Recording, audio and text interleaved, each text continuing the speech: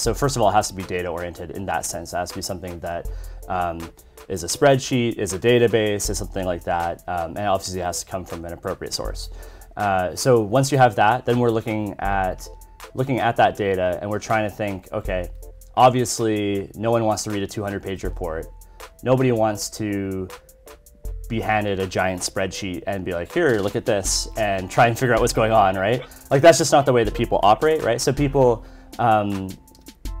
are looking for something that catches their eye, because the first thing that you have to do is you have to win their attention, right? So we have to figure out what is the thing that's going to catch their eye, and once you have their attention, what do you hit them with, right? So we're looking for facts, we're looking for data that stands out in that way, and once we have the item that we think can do that, then we build a framework around that. We build a media angle around that. So it's all about winning people's attention, holding their attention. Once you have their attention, you have to hit them with something that delivers insight and it gets them to keep reading and keep looking. And so we're really just building a process around that. So we're looking at that to try and create that or stimulate that curiosity in people so that you have this fact or you have this initial visualization that captures people's attention and gets them to want to learn more and gets them, rather than being stuck in your bubble and just consuming what is coming your way, you actually want to actively seek out more information so that you can learn more on the subject. For me, and from our company's perspective, our view is basically like we're trying to take things that are complex and make them simple. Generally speaking, it's about stuff that's future looking. And it's stuff that relates to, if you're an investor, it's your portfolio, or if you're in business, it's your company's future. If you're an entrepreneur, it's how you need to build your business for the future, or that kind of stuff, right? So it's like, what can we help people with in terms of the decisions they make now with respect to their future? So the speed of technological change is important. The speed of economic change is important. So like, is GDP per capita increasing or decreasing, and why? Is trade increasing or decreasing? So looking at those factors. Business segments generally, right? So is this particular industry taking off? Something like cannabis, right? Is this industry taking off, or is it going to hit a lull? And so people are trying to figure out what opportunities there are in the future based on these emerging industries or emerging countries or what have you, and you have to know if they're for real or not. So yeah, it's the rate of change, but it's across a wide spectrum of different categories, because it's something that's measurable, and it's also something that we can visualize, right? So from that perspective, that's kind of like, yeah, that's the number one thing that we'd be looking at. Someone's opinion may contradict yours. Where's my friend Alan? It's all about your perspective. Who are we, and what is the nature of this reality? 5, 4, 3, 2, 1.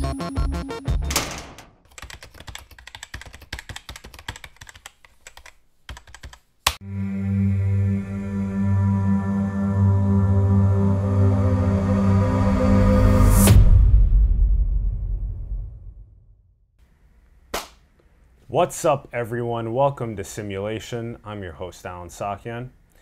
We are still on site in the beautiful Vancouver, British Columbia in Canada. We are now going to be talking about data visualization and so much more. We have Jeff Desjardins joining us on the show. Hi, Jeff. Hey, thanks for having me. Thanks for coming on the program. I'm so pumped for our conversation. Jeff is founder and editor-in-chief at Visual Capitalist, which is a digital media company that exclusively publishes rich visual content on investing and business. With annual user growth doubling each year, Visual Capitalist reaches over 2 million people per month with clients such as McKinsey, BlackRock, the UN, and the World Bank. I love what you guys do. I love the way you make these rich data visualizations. It is so important to take the complexity of this world that we find ourselves in and try and make it relatable for people, and to try and inspire them towards their own self-actualization, towards our eradication of ignorance, and you guys do that, and you do it across a myriad of fields, which is another thing that I find super inspirational, as our show is very polymathic like that as well. Jeff, this has been going on 9 years now. You guys have covered such a wide array of topics. You guys have 21 people in staff, designers, researchers. I mean, it's so cool seeing what you guys have produced. So I want to start things off by asking you about how you guys even find what to figure out to show in the complexity of the world. There's so many things, there's so much information. Actually being able to structure that and disseminate it. Teach us about that style of process and also how it changed from 9 years ago until now. Yeah, wow. So I think that process started as something that was really more of a gut instinct than anything else. So when we started and how we got to where we are today, it was kind of finding things that we thought were particularly interesting or that really help people get that little bit of insight that could be either, you know, water cooler talk at the office, or it's the thing that inspires them to do the next big thing, right?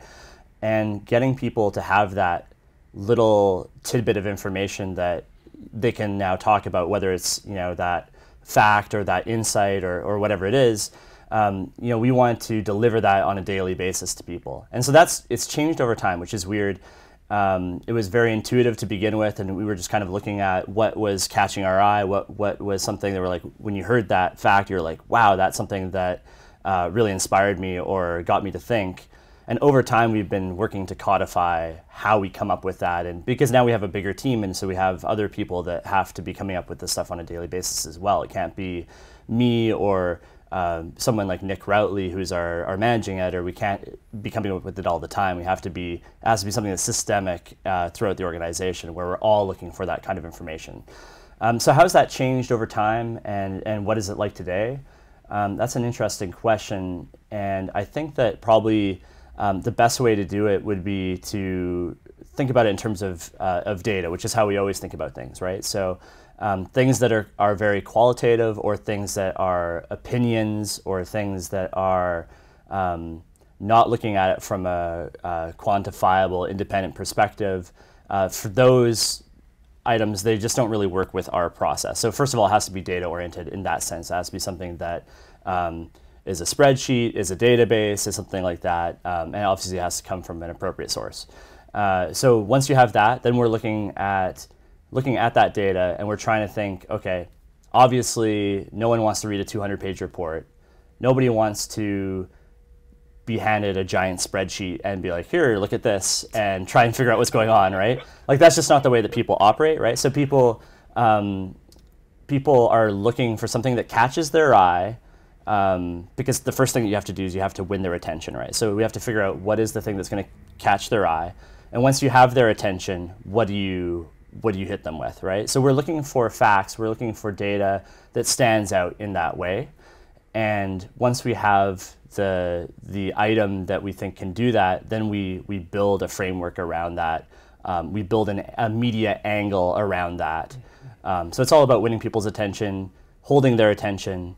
Once you have their attention, you have to hit them with something that delivers insight and it gets them to keep reading and keep looking. And so we're really just building a process around that. I love how you put it from the perspective of this. When you give them some sort of data visualization, it's about catalyzing some sort of inspiration or further awakening or realization that then makes it fun for them to go and share it with other people, to say that, hey, I now know this. It's become part of my knowledge base, and now I share it with other people and they go, wow, I didn't know that. And it makes for a more aware world, a more factual world, a world where ignorance can decrease at a more rapid rate and collective objective knowledge can increase at a more rapid pace, which is extremely needed.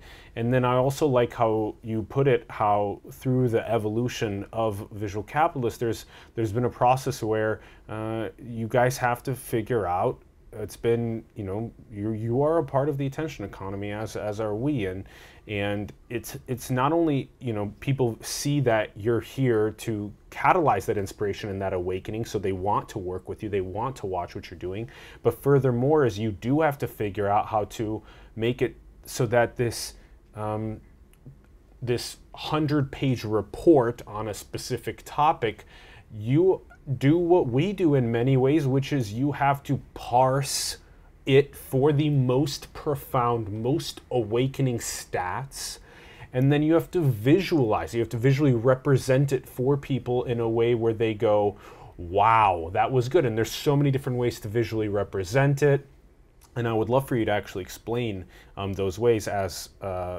many people just see like pie charts as like such a common mathematical representation, bar graphs. There's many of these different ways to represent data, and infographics have become really popular, where it's, you know, multiple percentages with visualizations along the way, and so let's have you explain the process of when you do encounter something that's super profound and awakening. You want to then parse it, you want to then represent that data, and how do you pick what medium to represent it as? Yeah, that's a great question, and the answer really varies depending on what type of information it is, and what the subject matter is, and how you want to get that message out to people. So for us, lately we're trending towards doing things that are more, I mean, in the social media world, where you're just looking at something on Instagram or a tweet or whatever. Like, you really need to capture people's attention with that thing. You can't expect something that's kind of, you know, just a part of something bigger to be what drives people in to read more and implores them to examine a topic deeper. So what we're looking for is first of all, what is that one tidbit that we can pull that's going to capture people's attention?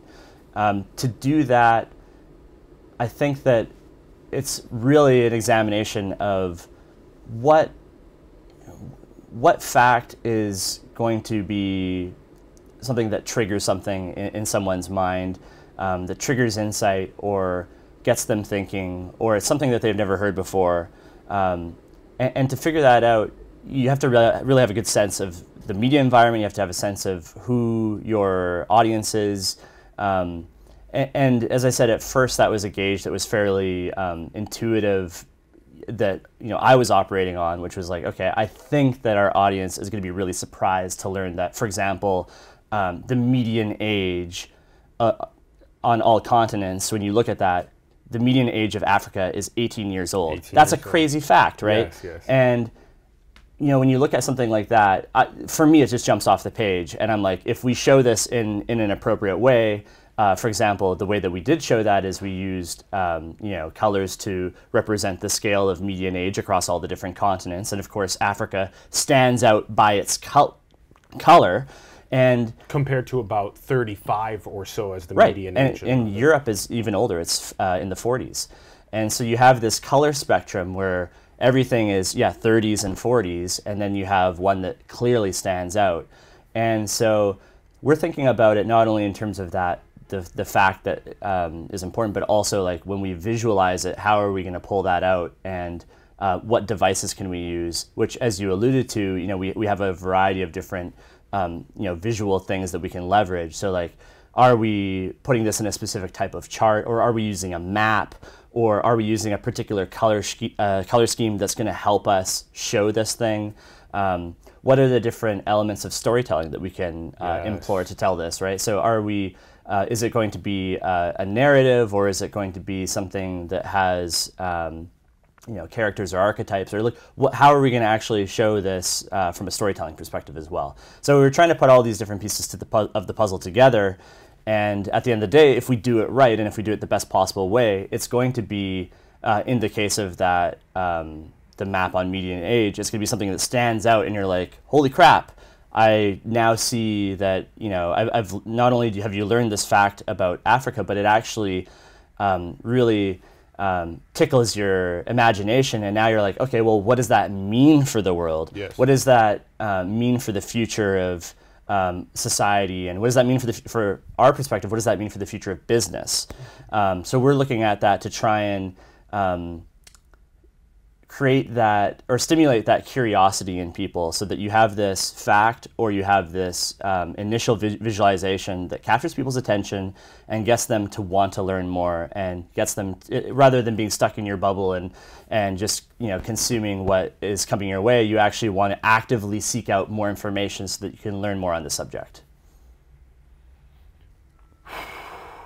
I really appreciate how you take something that can be written as a fact of Africa, median age 18, and just have that be just a message that goes out, which maybe has a chance of sticking in people's essence at maybe 1 or 2 in 10, let's say, whatever, just as a let's play with these numbers.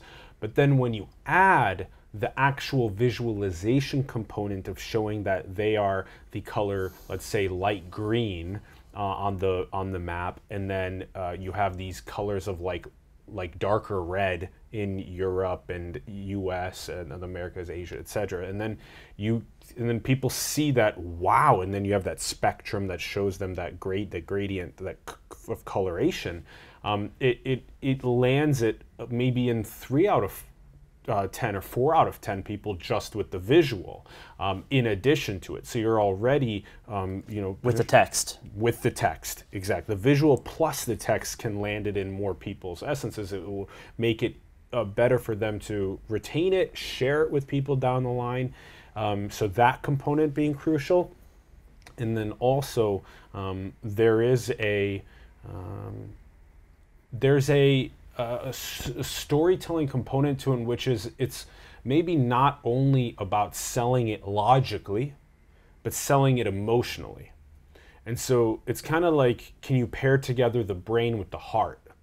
And I really like this way of viewing it, because it can be, in a sense, something along the lines of, Africa's median age being 18, and then comma, how are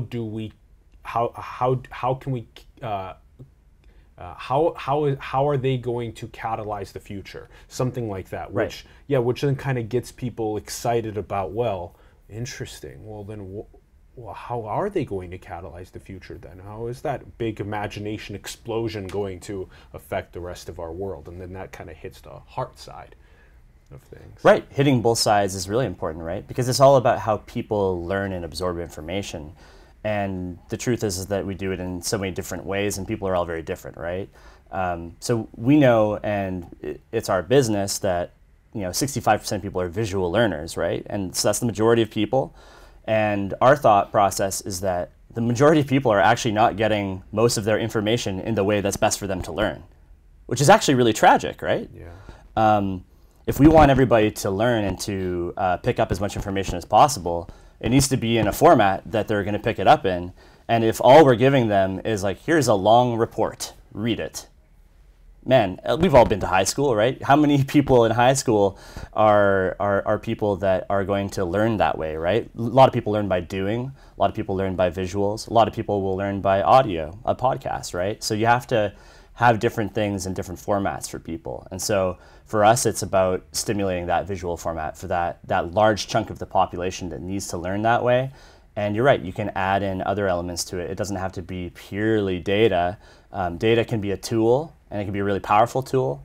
In a lot of situations, it might not be the best way to lead a story. Other ways, or like maybe you want to create context around something, and data isn't the appropriate way to do it. Maybe it's instead a narrative or storytelling, or maybe it's asking a question. Yes. I like that. So then the combination of the stat with the combination of the visualization with the combination of the story, the heart component could land in 5 out of 10 people's, and it could resonate with that many more people just by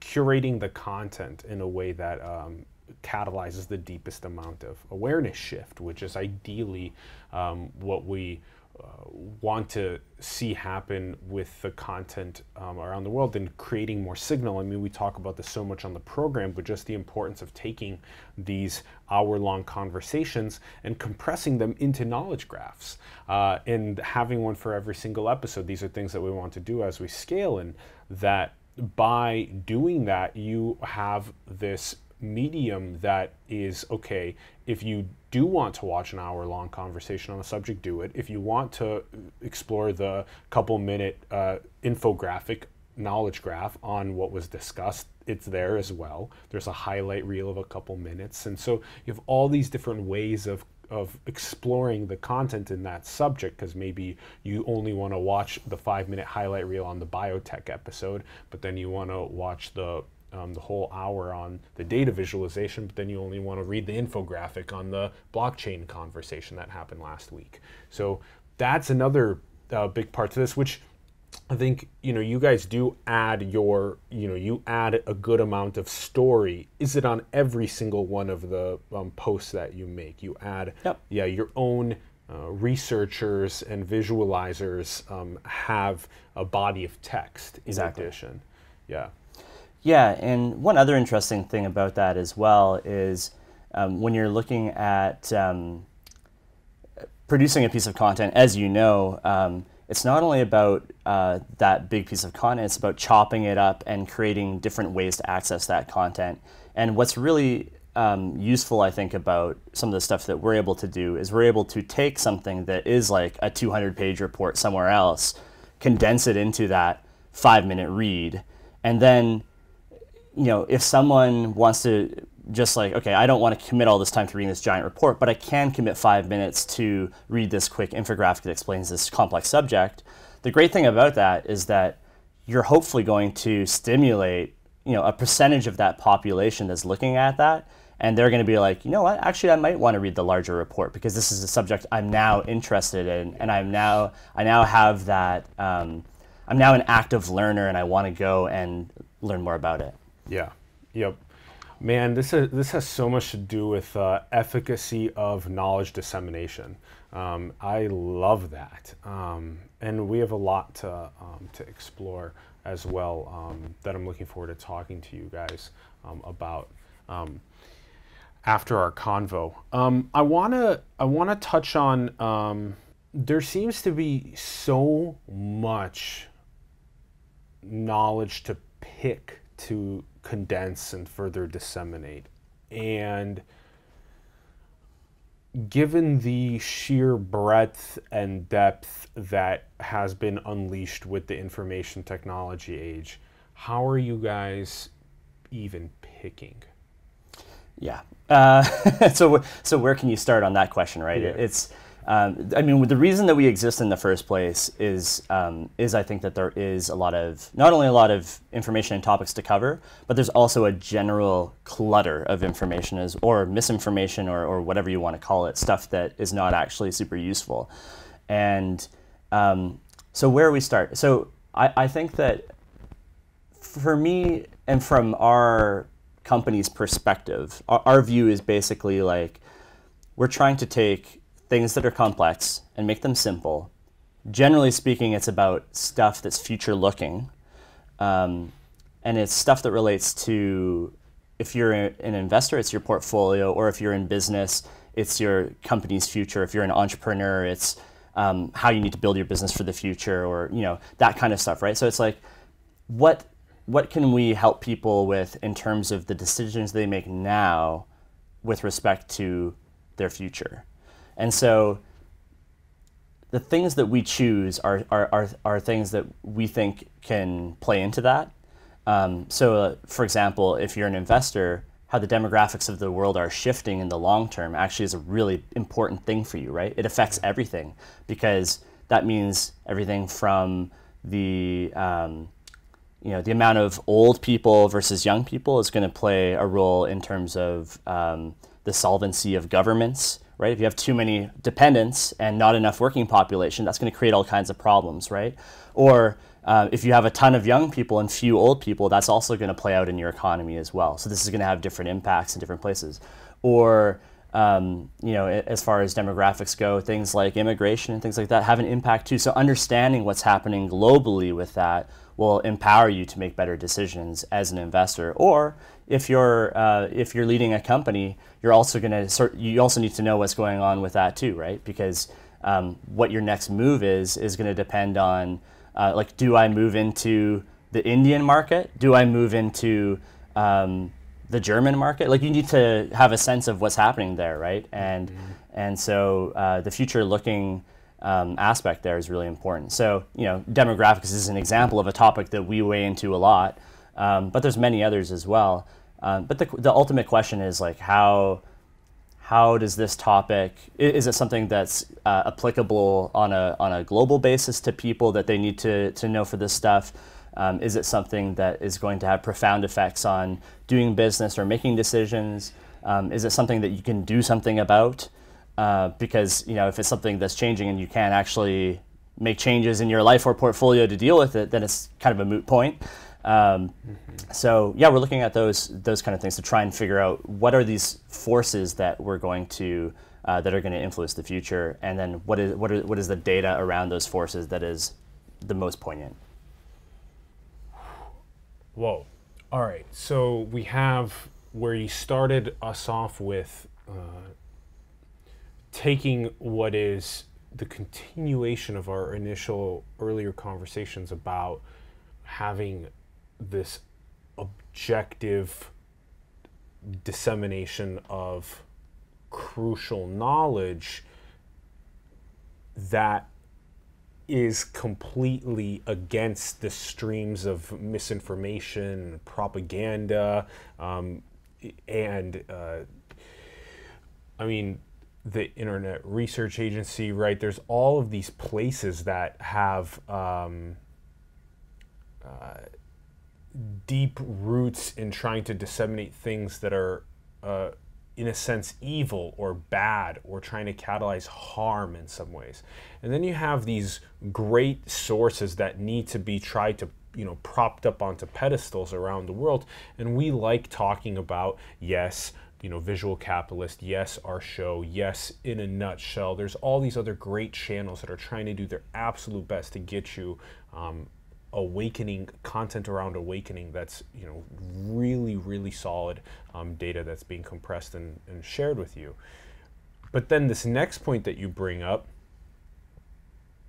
which is that how do you do things like show where entrepreneurs or scientists or artists or other people from around the world, investors, how can you show them what is coming up that is exciting next?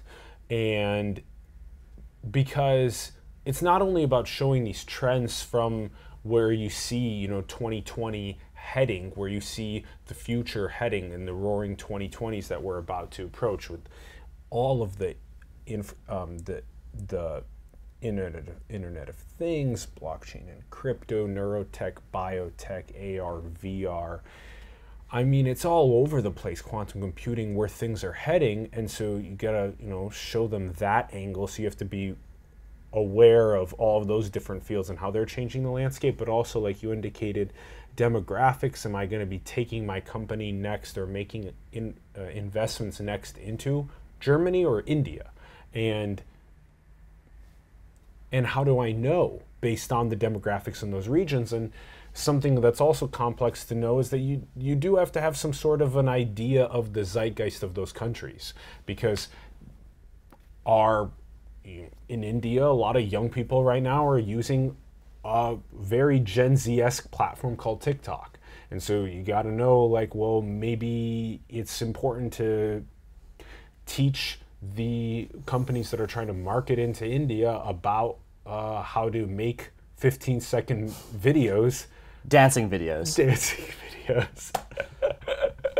So this whole process, you got to know about the zeitgeist of that country, I mean, there's so many things. Of course, there's Hinduism, and there's Sikhism, and there's all of these, also spiritual and religious sorts of things that are also very important to consider. What are the main exports of Germany versus the main exports or imports of these countries, of India? Yeah, I mean, there's a lot of information to take into consideration, right? We don't really see ourselves as a group that's trying to get all of that information in one place. I think that's more of a Wikipedia or Google's mission or something like that, right? But what I think we can do is I think we can add some pressure and pull on that lever that gets people looking in the right place, right? We can help people find when you're looking at an 80-20 rule or something like that for of all the things that you mentioned about India and Germany, which of those things actually matter, right? For someone that's looking at making an investment or going into business there, right? There's certain things, that 20% that's gonna make the 80% of the difference, right? So we can use our ability to parse information and to visualize it and to hopefully show some of those areas that are particularly interesting. That's this is what matters here, and you should try and learn more. But before you do anything else, you should learn more about that. So we can direct people into the right places by highlighting information that is particularly poignant. Yeah, I like the focus on that Pareto, that 80-20. That's so crucial. Well, you can't do everything, right? And also, if we try to go too far into the weeds, then people are going to be like, well, what are you talking about, right? You're talking about this random subject in this random country, and it doesn't really have an effect on my day-to-day life, or it doesn't have an effect on my future necessarily.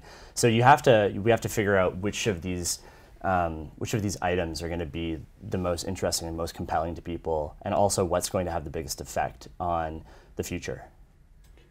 Okay, so given the subject of business and investing and demographics of a rapidly changing information technology world, what do you guys look for in terms of signal, in terms of that 20% that you're going to visualize for people? Yeah. I think generally speaking, the best signals are going to be business signals, right? So growth, like the rate of change of something. So the rate of change of population is going to be very linked to what kinds of opportunities are going to be there, and what kind of what's happening in the business world there, right? A country that's depopulating is going to be a very different situation than a country that is doubling in population, right? So percentage growth is one thing, obviously. I think. Rate of automation? Sure. Yeah. No. Absolutely. Yeah. So if you're looking at it from the technological point of view, the rate of automation is going to be a big component of that. When you look at places like Korea or Japan or what have you, I mean, it's going to be ultimately a very different society and situation than it is going to be in somewhere where everything is manually done, right? And so those have different implications for investors and for business people, and for people and for society at large, right? Yeah. So when looking at business, it seems like your number one is population. Well, like demographics, rate of change. Rate of change in general, right? Rate of change in general. Okay, I see. Yeah. So number one is rate of change, and then under rate of change is kind of like demographics. Correct. Yeah, different categories. Different categories. So rate of change is kind of like demographics, because people are the most, in a sense, valuable way of understanding rate of change.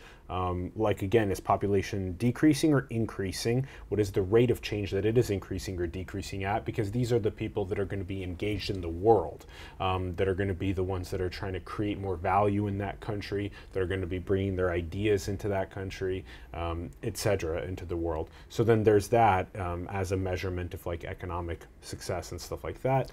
But then the next thing that could be under this rate of change is like how quickly technology is evolving in that country. Correct. Yeah. So the speed of technological change is important. The speed of economic change is important. So like, is GDP per capita increasing or decreasing, and why? Is trade increasing or decreasing? So looking at those factors, business segments generally, right? So is this particular industry taking off? Something like cannabis, right? Is this industry taking off, or is it going to hit a lull? And so people are trying to figure out what opportunities there are in the future based on these emerging industries or emerging countries or what have you, and you have to know if they're for real or not. So yeah, it's the rate of change, but it's across a wide spectrum of different categories, because it's something that's measurable, and it's also something that we can visualize, right? So from that perspective, that's kind of like, yeah, that's the number one thing that we'd be looking at. Yeah, I like the ways of visualizing where emerging markets are heading, because it gives us both a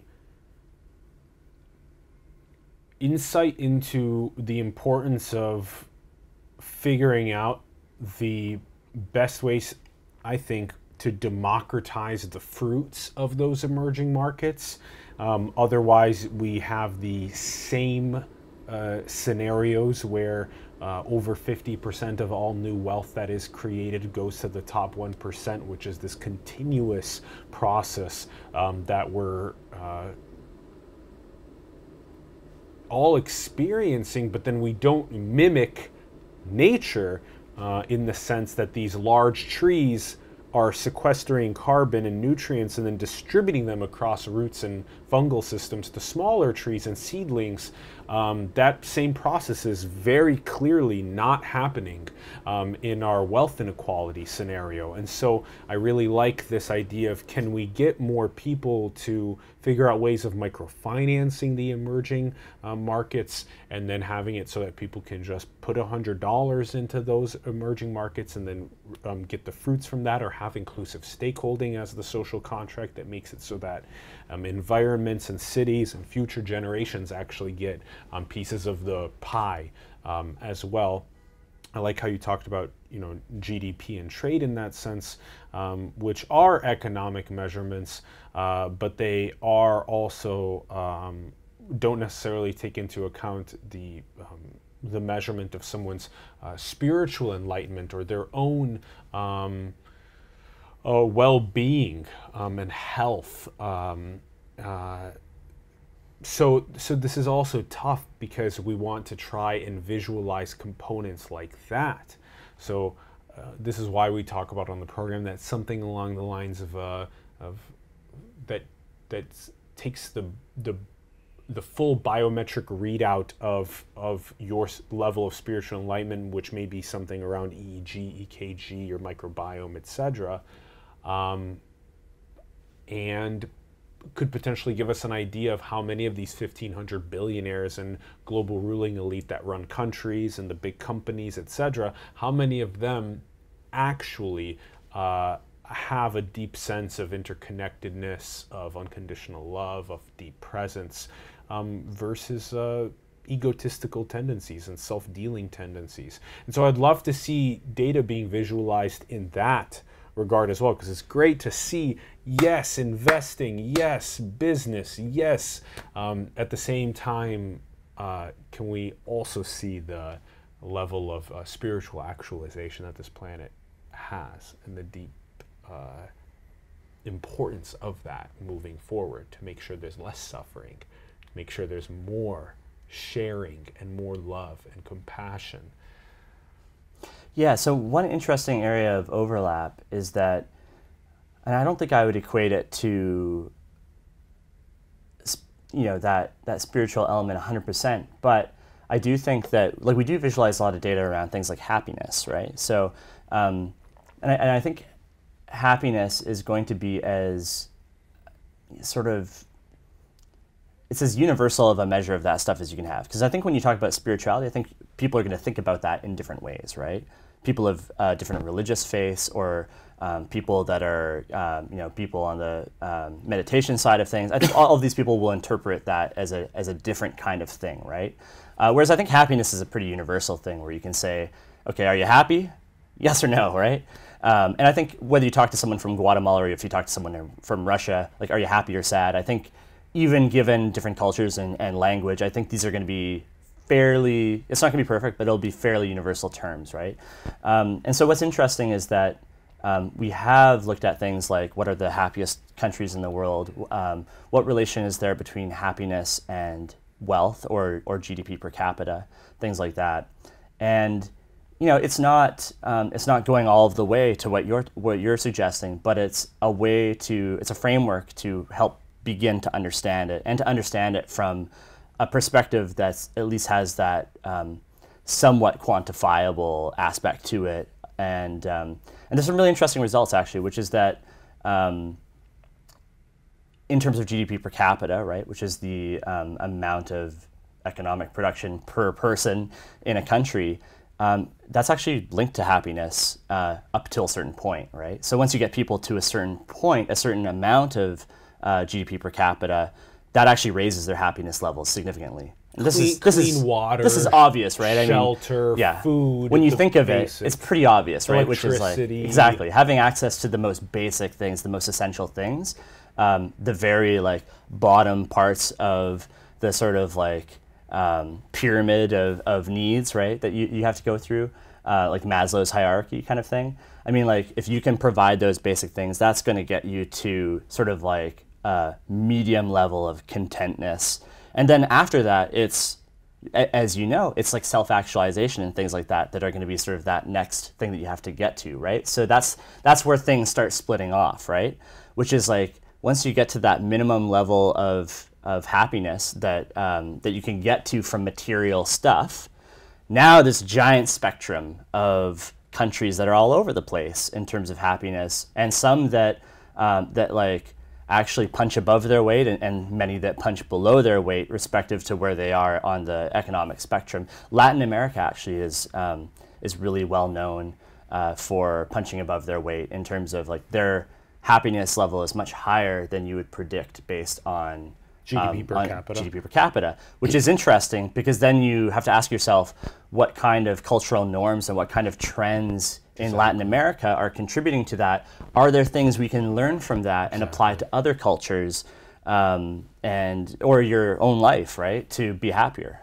Yeah, versus seeing the opposite where GDP per capita can be high, but levels of happiness and well-being are low, right? Which makes it feel like there's something about It means there's a disconnect. There's a disconnect, and the matrix environments that we've built, I think, may be the ones to blame in that sense, because looking behind this backdrop of that we have on the program today, we have the concrete jungle of downtown Vancouver here. And as beautiful as it is to have these wealth creation machines that are cities, we also understand deeply that there are literally, if you think about nature per capita in metropolises, it's shit. It's crap. It's bad. It's poor. It's very low. We don't have our beautiful interconnection and interdependence with water present here, with trees, with animals, with other plants, with the things that we are deeply interconnected with. That's why light pollution, so we can't see our beautiful stars.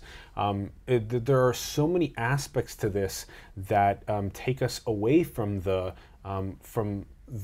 happiness and the well-being, so that it makes it seem like, yes, we can take these things from, what are the philosophies, the morals, and the ethics of places like Latin America, where they have a higher level of happiness and well-being than their GDP per capita indicates. Well, what can we find out from that? But also, what can we find out from areas that have lower levels of happiness and well-being? And I think that it's probably feelings of a lack of self-actualization, lack of feelings of separation, lack of feelings of interconnectedness. Being stuck in a day-to-day grind, basically, Yep. I think, is a big factor as well. I think, a lot of people in cities, regardless of whether you're in New York or whether you're in San Antonio. I think that it's a lot of people that live in cities are sort of on that.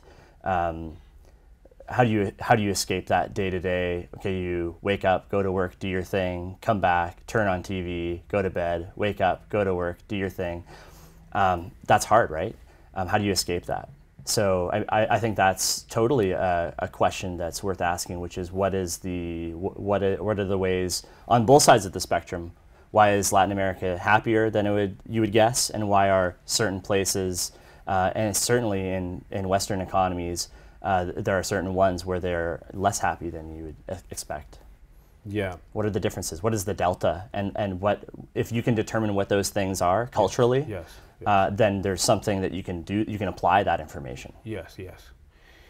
And this speaks again very highly to the importance of figuring out these variables that are influencing the specific trends that we're talking about in this last point. And it does take a lot of skill. It takes a lot of nuance. It takes a lot of multivariability analysis. You can't try and think in binary terms here.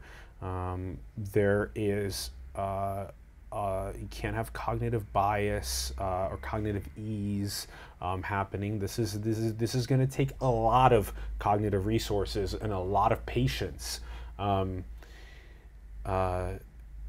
It feels a lot like I relate this point a lot to archaeology and anthropology, in the sense that we have very deep species amnesia.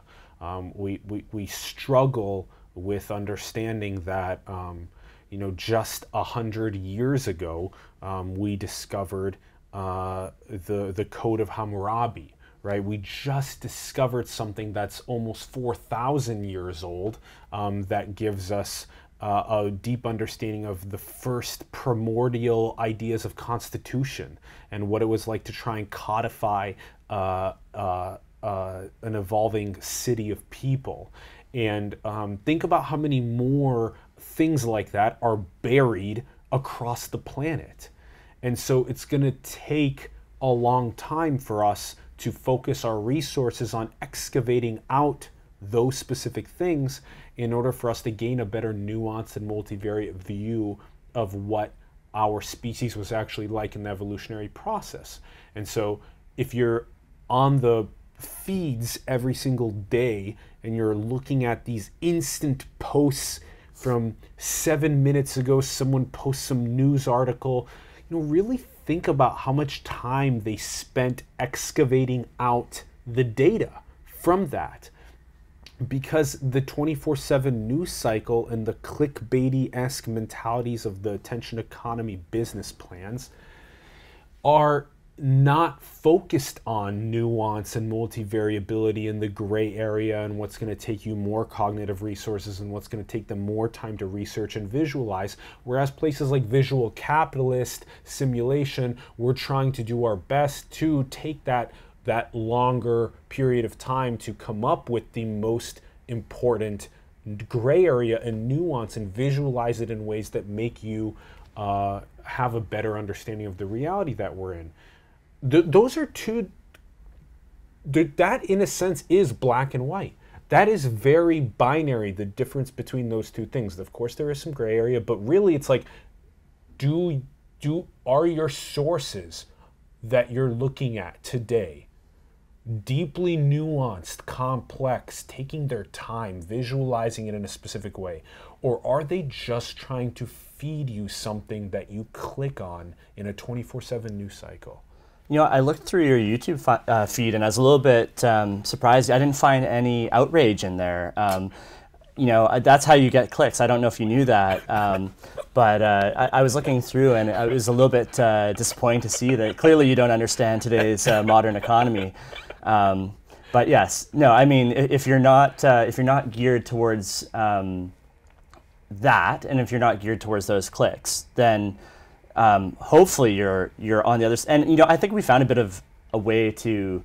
I think we've been lucky in the way that we've been able to sort of hack that side of things, which is like the nuanced, complex hard to understand. That side of the coin is the way worse end to be on if you're trying to make a business of it, right? Yeah. It's really hard, and I think that you have to use everything you have in your toolkit to get that information out in a way that actually has some element of, word of mouth spread to it, or you capture someone's I want to take imagination. this analogy where you take what you basically created as this beautiful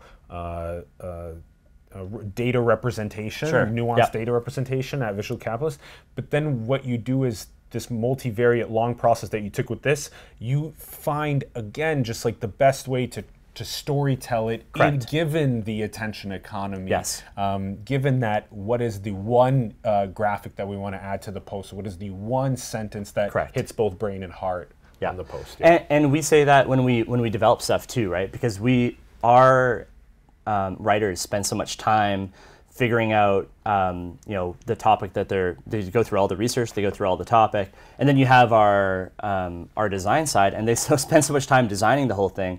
But at the end of the day, there is this information economy element to it, which is like, I always tell them that like 50% of the outcome of a post that we're creating is basically going to be determined by what is the title of the post, what is the image that shows up when you see it on an email blast or in social media or whatever, and what is your description of that, right?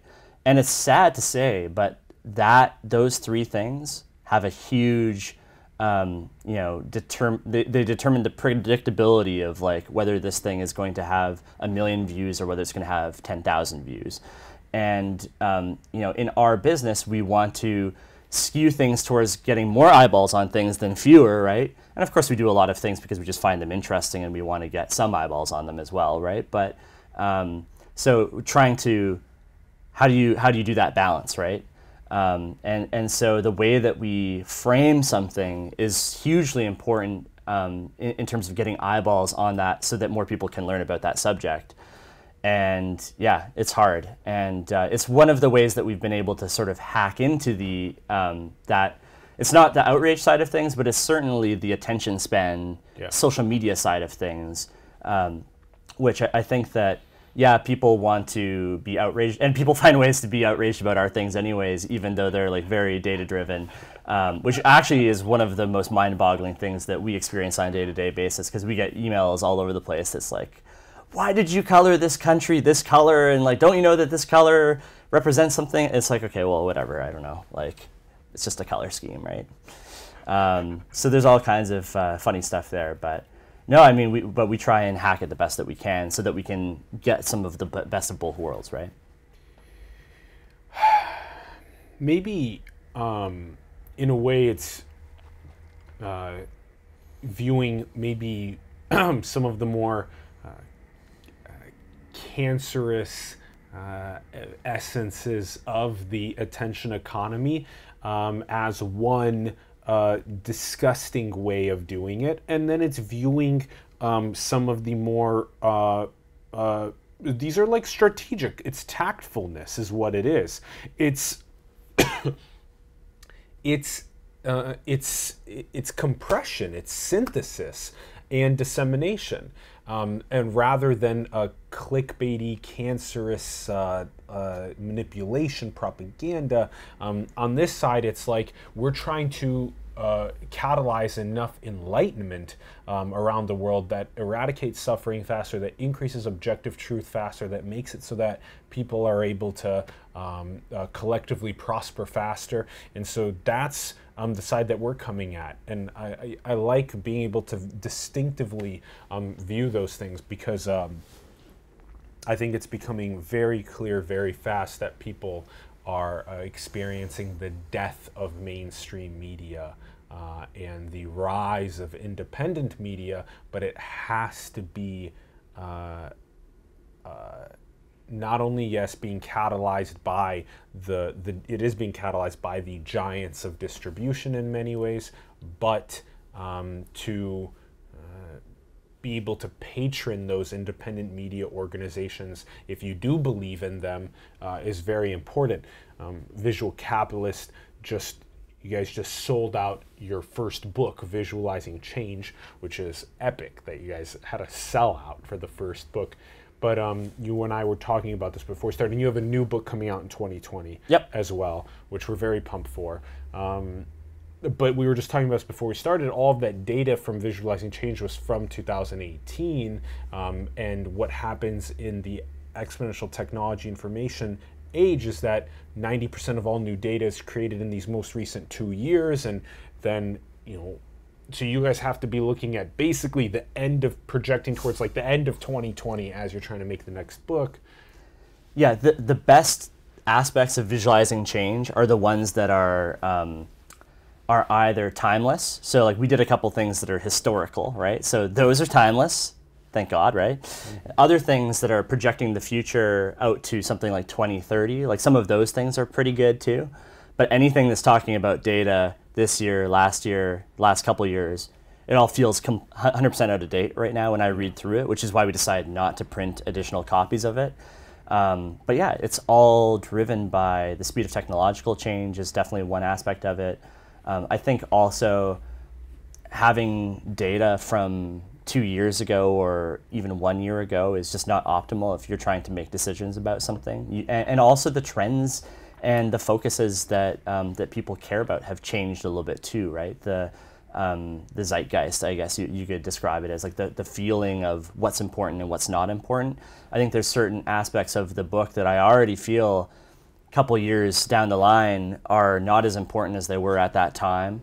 And so how do you when you're a data focused company, how do you, and each thing is something that can go out of date, how do you navigate that, right? It's an interesting question, which in the next book that we do, I think we're going to be trying to optimize for that, which is like, how do we focus on data that's going to be relevant for the next 5 years? Yes. And there are projections out there done by a lot of great organizations and companies that I think they could lend that data to us that I think would be good for accomplishing that. So look forward to the next challenge. And we knew this would be a challenge with our first book. As we put it together, we knew, oh man, this is going to feel out of date in 5 years for sure. Yeah. But it actually it was like only a couple of years before it felt out of date. So that's mind-boggling to me.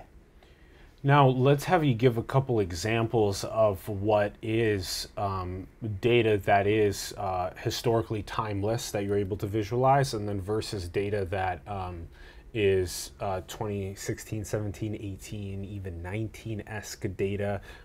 We see this today where it's very almost obsolete in a sense to be talking about what was happening with the social media companies and the election and all that type of stuff. It's already kind of like, what's happening now versus what is being projected out to like 2030s where everyone's talking about everyone's going to have AR glasses, we're all going to be connected to 5G all time, blah, blah, blah. So how do you guys, let's talk about those three different categories. Yeah, that's great. Yeah, so one of the most interesting things when you're looking back at this previous book that we did and some of the data sets that I think have not been timeless. One of them that really stands out is we have a visualization in there about the number of ICOs for cryptocurrency that occurred over the course of, I don't know, maybe it was over 2017 or 2018 or whenever there was sort of that boom happening. And now not only is, like, the feeling about crypto is already different, right? People are thinking about the blockchain, but they're thinking about the blockchain in terms of like how it's going to affect the future of business and society, and not as much about the investment side of all these ICOs happening and people throwing money in this a new white paper for a new cryptocurrency and all that kind of stuff, right? So that's kind of just disappeared off the radar. And not only is the ICO become less relevant now because of like token offerings and like, the whole ecosystem has basically evolved. So not only are they not happening, but they're not even really relevant anymore. And so then the question is like when you're looking back at this data from that particular year, is it even useful at all anymore?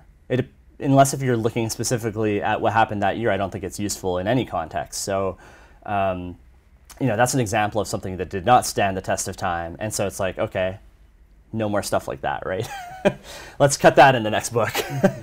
But when you look at something like, okay, so maybe world debt showing that in terms of dollar terms and showing that in terms of percentage debt as a percent of GDP and that kind of thing.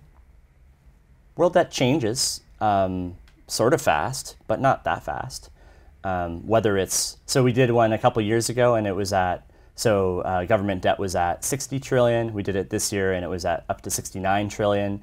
So yeah, there's a difference there over the 2 or 3 years, but it's not a game-changing difference. And then when you look at debt to GDP of different countries, there's a couple of countries that change, but for the most part, you know, the U.S. is hanging at 104% debt to GDP. You know, other Western nations are around the amount that they were at before. Japan is still the biggest in terms of debt to GDP. So when you look at all these things, they haven't really changed that much over that period of time. So something like that, I would be a lot more confident. You know, make sure that we're getting the very latest data before publishing. And then if you look at that 3 years from now, 4 years from now, it's still going to be approximately the same, unless some cataclysmic world event happens where it changes that, right? So in instances like that, you can be a little bit more sure that it's going to be the same. So, and then here's the thing is if you're talking about something that's fast moving like crypto and you're talking about something that's slower moving like debt, how do you capture something that's fast moving but you can still timeless and you can still predict out that's going to be interesting. So that's the toughest area to deal with. So with something like that, I mean, you really have to be looking at, I guess, you have to be able to have, I guess, like historical precedents for something like that happening and like a comparison that you're looking at this topic and you're like, yeah, I can see that growing and growing and growing. So cannabis is an interesting one, right? So cannabis is interesting in that, like alcohol, it had a period where you weren't allowed to buy or sell any, right? Which obviously that happened a lot earlier for the alcohol situation, but it is analogous to the cannabis situation in that it was black market for a long time, and then it all of a sudden emerged into a legal market, or it's emerging into a legal market, and so there is some precedent there, and you can make that comparison back to booze and the early 1900s and that kind of stuff. So stuff like that is interesting in that it's emerging, it's new, it's going to be a big difference maker in terms of it's going to have an impact on the world, but when you look at it, you have the feeling that it's not going to go anywhere. It's not going to disappear off the face of the earth like ICOs did. It's going to keep going, and it's going to follow that historical precedent in some shape or form, where it's going to, as society continues to become more accepting of it, as governments are pressured to be forced to be more accepting of cannabis use and things like that. Like, it's hard to see that momentum reversing direction, right? Mm-hmm. What would have to happen for it to reverse direction? Something crazy would have to happen, right? So I think something like that is a good example of something that's not only emerging, but it's also something that is unlikely to revert or disappear. I like how one of your sweet spots that you're listing for us here is the ability to identify what is a prominent emerging market that's catalyzing serious business and technology change around our world. Yet, yeah, like you said, is not easily going to be reverted. And that how do you find then the most important points around an emerging market like cannabis to show and to inspire people to get involved with, awaken to and involved with, to try and get, again, the fruits democratized to many people. And that does seem like a really important way to be able to build the future of visual capitalist. So you were giving us the example of books. That's a really big one. How often are you publishing one of these really strong syntheses and visualizations? are you guys on all of your subsections? You have so many subsections on Visual Capitalist. Is there like an equal distribution to a post in all of those every week or every couple of days, and then how often are they being blasted out in the mailing list? And then we'll also hit on the the Visual Capitalist Plus as well. We'll talk about that. Sure. So right now we publish one thing a day.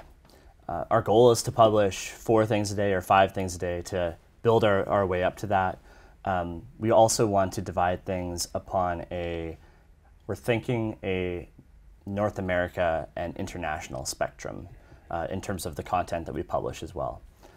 And for now we publish one thing a day and we email it out once a day. And that is enough work for 21 people, which speaks to the amount of effort that goes into producing these things. Yes. But and it also speaks to the effort that will be involved in order for us to scale to 4 or 5 things a day. I don't think that we can become a source of news or media that is going to be hitting tens of millions of people unless we're hitting a wider variety of topics, unless we're hitting with there's more quantity to what's being published. And you also have to have those big, really crazy projects in there as well that are just like you look at and you're like, how did they put this together? Because this is so much information. So, those really like moonshot kind of projects. And right now it's hard for our team to have the capability to do some of those, but we want to do things like that as we grow and scale as well. So yeah, I mean, it's going to take a lot more effort and a lot more, I think, solidifying our processes. And just like what you stated at the beginning, which is like, how do we actually find things that are worthy of being put in this format? I think that's probably the hardest question, because whenever we hire someone new on our content side, they think, oh, maybe this will work, or maybe this will work. And a lot of the time their instincts aren't necessarily in the right, they're close to the right place, but they're not necessarily in the right place. And so how do we find a way to guide people to that? And how do we, and part of our mission as well, which I don't think that we talked about, but I think is relevant, is that we want to take our ability to simplify complex information, and we want to teach the rest of the world how to do that. Let's talk about that. I love that. Okay, so what we're doing in addition to scaling out and building out what we're doing, and the VC Plus, which is our sort of like premium extension beyond our like normal stuff, is we're also going to be building something called, it's tentatively called Visual Capitalist University, which is way too grand and way too fantastic for what it will actually be. So I mean, maybe it will grow into that eventually, right? Yeah. But what we really want to do is we want to build a foundation of knowledge so that anyone can say, okay, I have all of this information, but how do I turn it into something that's compelling, that gets eyeballs, that allows people to simplify this complex topic? I think that's something that can be used by companies, organizations, individuals, nonprofits, everybody in today's information age and in today's media climate, where there's just so much stuff, so much content being churned out every single day, and there's so much clutter there and so much information. I think that it's something that really could help people figure out how to take things to the next level in terms of getting their story out, getting their information out.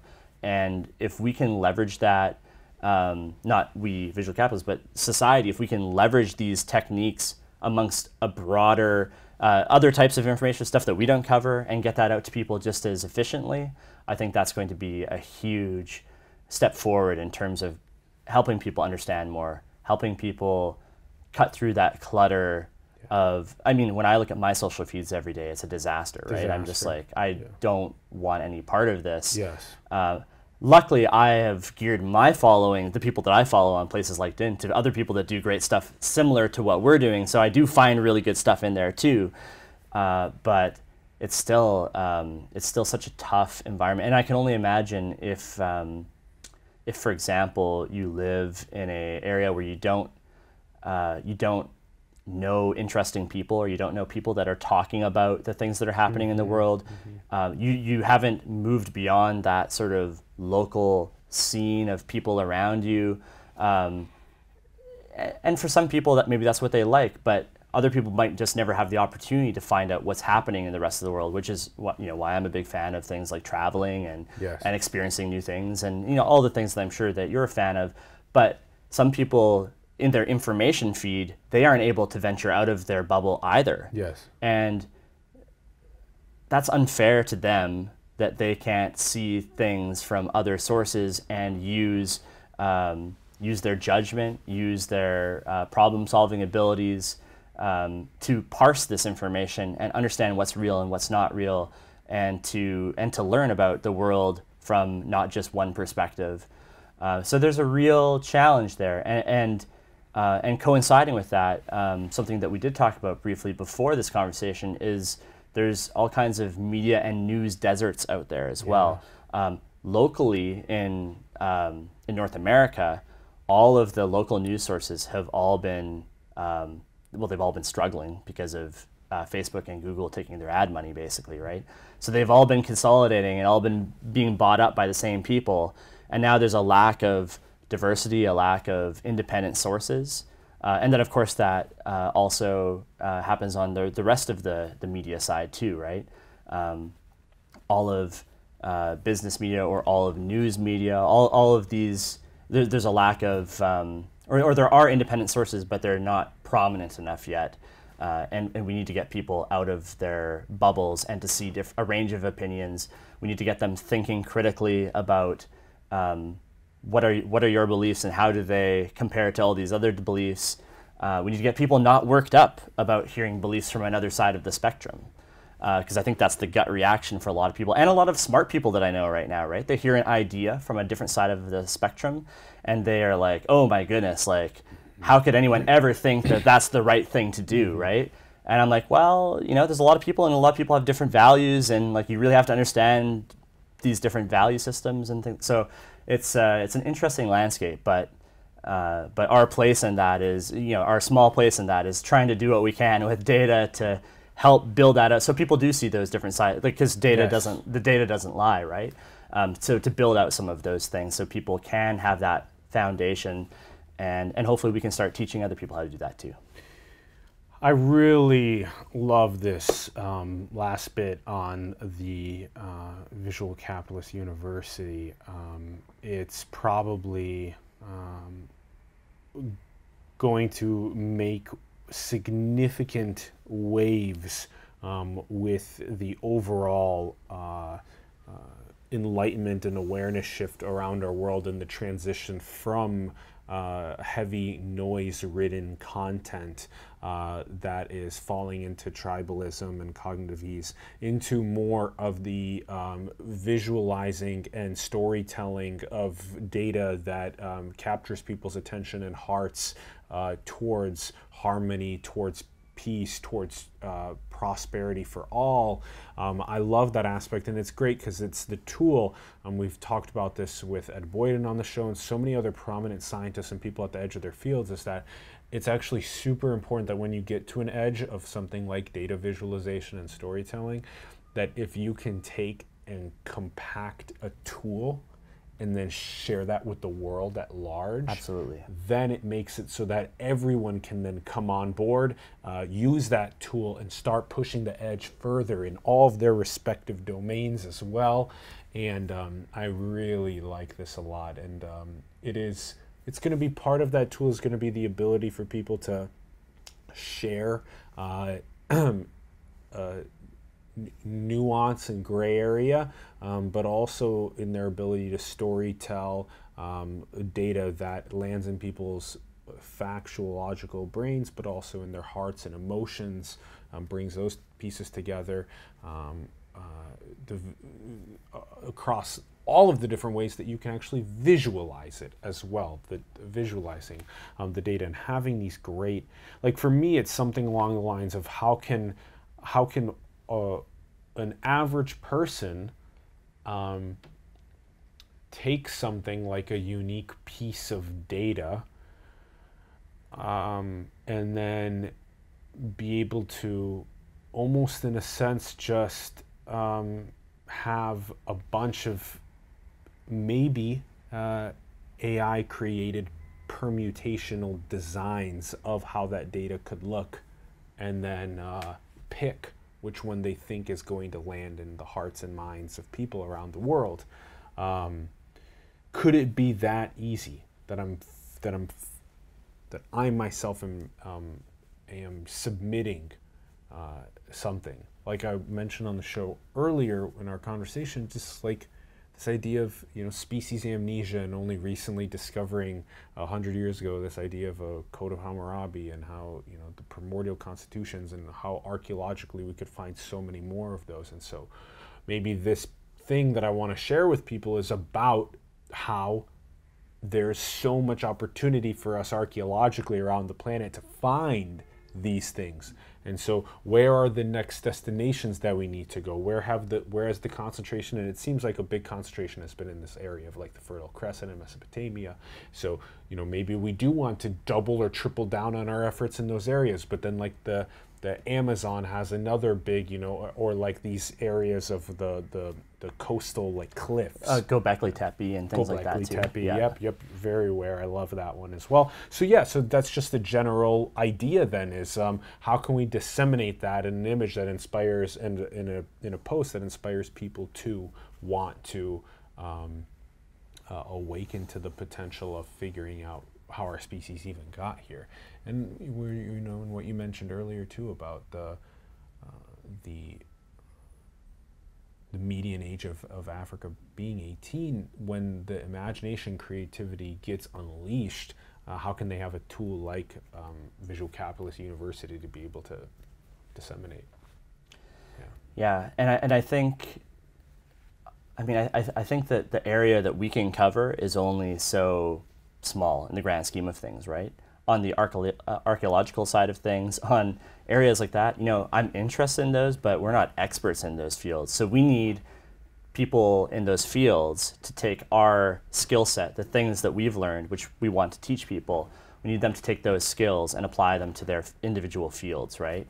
So we want, ideally, you have people that are at the best in all of their respective categories, taking these communication skills that we're going to be teaching and apply them to their fields so that they reach more and more people. And we can speak to the business and investing side of that, but that's only such a small side of society, right? So we obviously can't cover everything. We've dabbled in a bunch of different areas, but there's going to be a lot of people that are going to be better at teaching these things, right? And in science, right? Oh my God. We touch on some of the technologies that we think will influence the future as far as where growth will be and things like that. But the explaining things like, going into the genetic engineering. Sure, or like going like the subatomic level, and all these kinds of things where it's like, I don't understand how any of that stuff works. I'm interested in it, but I'm not going to be the one to explain it to anybody. So I think that that's all stuff that people that if they have the right skill set, and if they learn what we now know, and we're trying our best to codify it and to make it so it's a system rather than just one or two people's intuitions, right? And if we can do that effectively, then all these other groups of people can take this and apply it. So. Imagine how much faster we could get to the second quantum computing revolution if quantum mechanics was able to be disseminated in a way that leveraged Visual Capitalist University skills. Correct. Yeah, I love stuff like that. Thinking about that, it's so powerful. How much faster can we push the edge and advance society in these great directions? And also archaeologically, like figure out where we came from and be able to show that to people more effectively to inspire them to want to double down on research in these areas and stuff like that. Okay, so Jeff, let's ask you about, you guys have a majority of the business is sustained how? How have you guys been able to grow to a team of 21? Yep. Yeah, so primarily we're an ad-driven media company. So like any media company, well, at least up until recently, most media companies are driven by ads. So whether you're the New York Times or whether you're Forbes or whatever, like all of these groups had a large component of their revenue derived from ads. So on our end, what we do is we have two types of ads. We have native advertisements, and we also have an area called the company spotlight. And so basically, these are ways to showcase companies that fit within the areas of things that we're talking about, right? Yep. So like, for example, if we're talking about augmented reality as an investing opportunity, and we're saying, yeah, this is actually a really interesting space, our salespeople will find an augmented reality company that wants to profile themselves on the site. Yep. And so we'll have a separate page for them. It's, you know, it's not something that is in the editorial feed or anything like that. It's just a separate page. We build them a really nice graphic that explains what they're about, and we give them that landing page so that people can learn more about them if they want to. And that's a paid thing where we're generating income from it. And company spotlight. Yeah, and then what we'll also do is, like, through our daily email blast or something like that, we will throw in an ad to direct people to that spotlight to learn more about that company. Yeah. One more nuanced way that we also generate revenue is we will partner with people that we consider to be thought leaders. So we've partnered with Tony Robbins in the past. That's great. To take his book. So he did a book on finance and investing. Yep. And so his team reached out to us and said, you know, it'd be great if you took 7 chapters of our book and you visualized them. That's great. And so what we did is we found the most compelling aspects of each of these chapters. We visualized them, we published them, and of course when we publish them, we're linking back to the book. So it kind of ends up, like, the ideal situation there is it's a win-win-win, right? For us, it's good, engaging content, it's revenue. For them, it's a way to showcase their ideas in a meaningful way. It's coming from an authority, someone that people know who he is, they respect him. And for our audience, they're learning something and getting value out of it as well. And if they find that valuable, then they might find his book valuable as well. Yeah. So you're connecting all of these dots in a really useful win-win-win way. And it's the same thing when we work with someone like McKinsey is a good example of that too, right? They have all these PhDs and, you know, people that are putting together this massive amount of research. But as I say, a 200-page document is only going to be useful to a very small spectrum of people, right? And so if we can find a way to take that information and parse it and find what's interesting out of it and publish it and say, hey, these are the key insights from this report, and you guys might be interested to learn them. And if you want more, you can go here. You know, that's another way that I think is a win-win-win where everybody gets value out of that, right?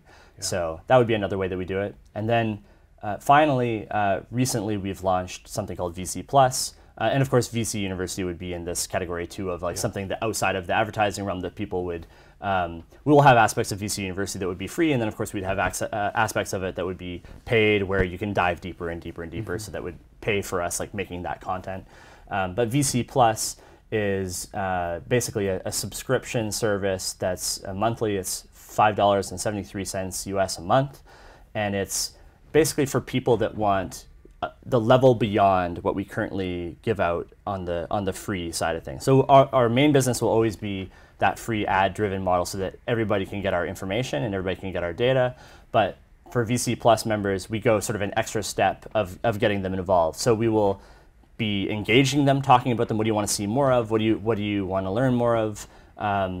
We'll be doing stuff like going behind the scenes and showing them, like, how we actually might work on a project. So, like, later this week, we're going to be talking about something that we first published, you know, 4 or 5 years ago, and it's evolved over time as we've published a new version every couple of years. We're going to show them why and how it evolved over time and what decisions we made, and they're going to look at that, and they're going to be able to get an extra aspect of context there that other people won't get.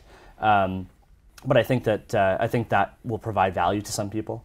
And then we also round up our top editorial picks each week of different other visualizations outside of our site that we think are really interesting or compelling. And so our editors each week will each submit a list of things that they found really compelling. And you know that because it's coming from our team, that they're going to be, you know, quality data-driven visualizations that are going to be powerful and capture people's attention. So we put those all on a list and we send them out every Sunday for VC Plus subscribers. I love the ways of being able to take what you're doing and create models of sustaining and growing what you're doing that are, like you said, win-win-win models, that are models around the continued inspiration and awakening of people to really important knowledge. I'm happy that you guys have figured, and our show still has to figure out really good ways like that as well. I wonder how many more opportunities exist like that we still have to figure out, where kind of like a bigger dog can come in, like a McKinsey or a Robbins, and can say, hey, are you guys interested in taking what we're doing and compressing it visually? Yeah, I like stuff like that. That's really interesting. I want to ask you some of the questions that we ask on the program that are really tough philosophically, spiritually. Do you think that we're all one?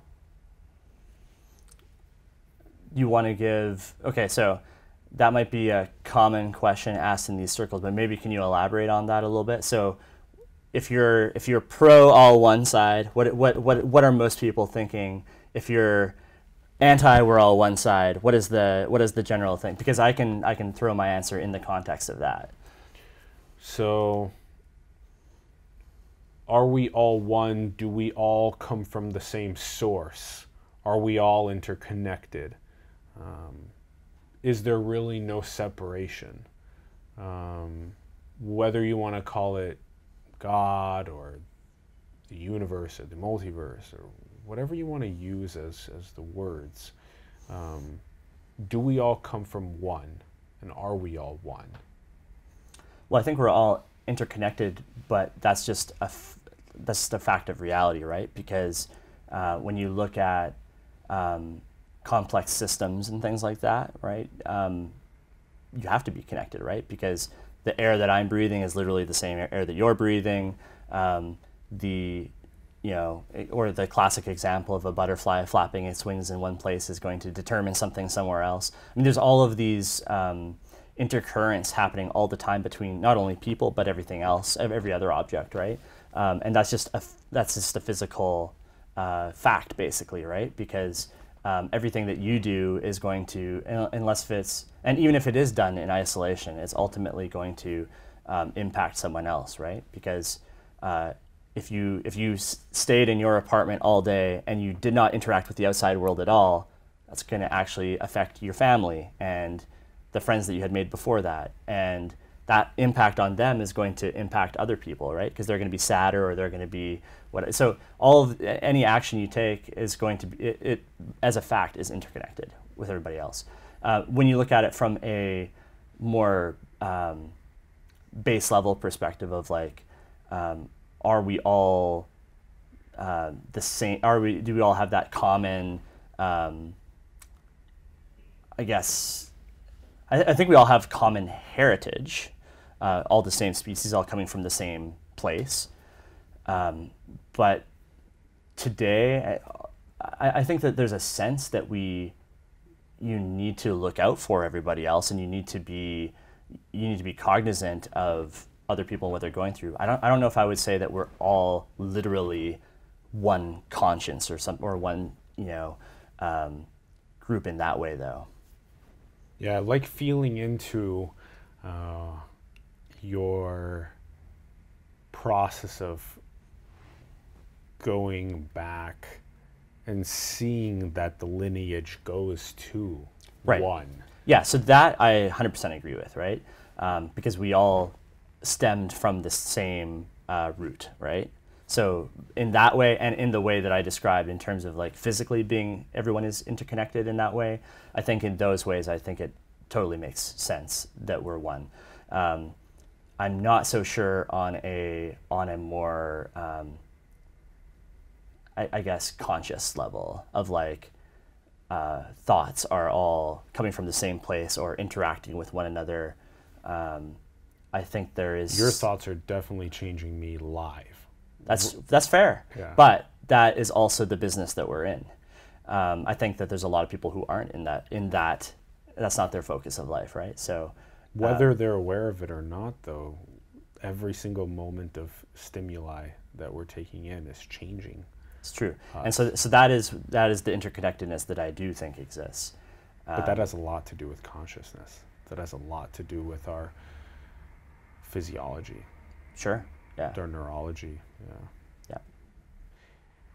Is then the most upstream issue that we face our feelings of separation and our lack of feelings of interconnectedness?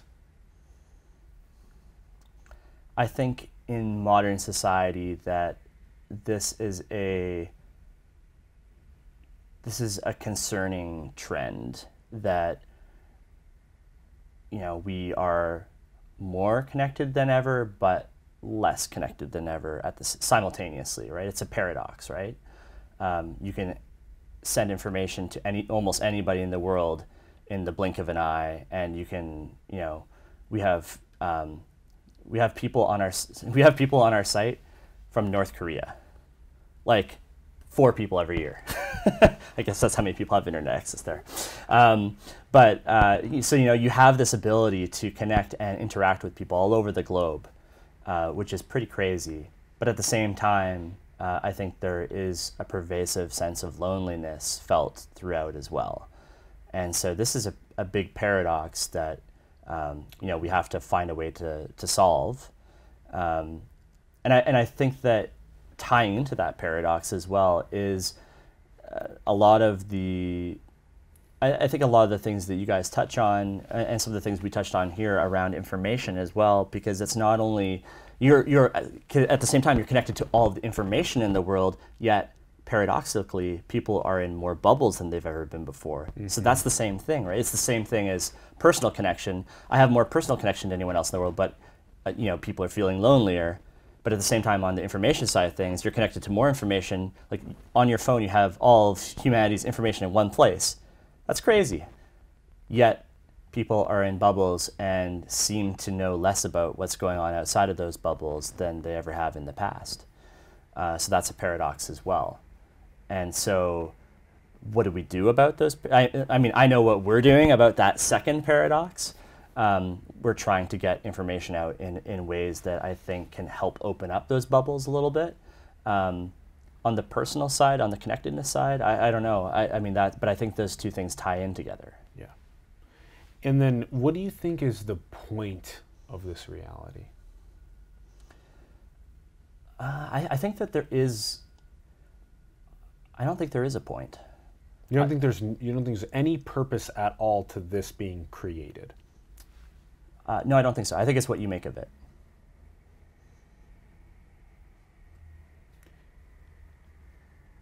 If you were making this reality,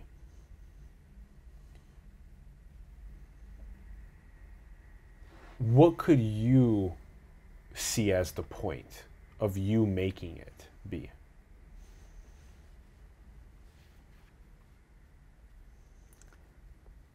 If I made the reality, that